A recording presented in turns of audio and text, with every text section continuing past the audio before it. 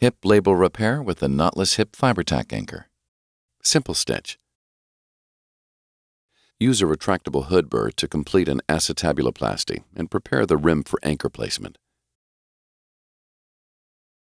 Place a 20-degree curved drill guide on the acetabular rim and use a flexible drill pin to create a pilot hole for anchor insertion.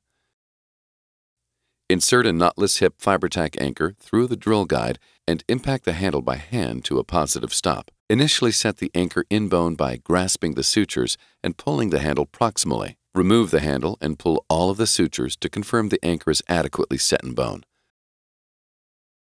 Remove the drill guide from the cannula and load a short tail of the white portion of the repair suture into the jaws of the swift stitch suture passer.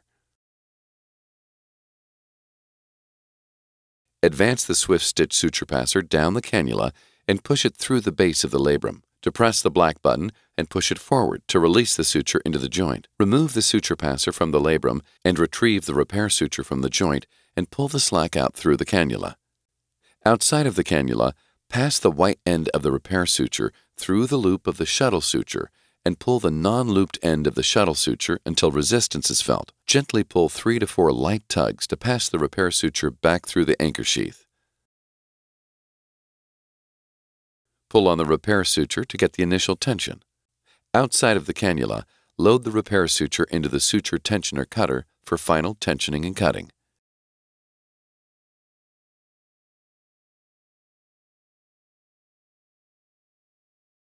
Insert subsequent anchors to complete the labral repair.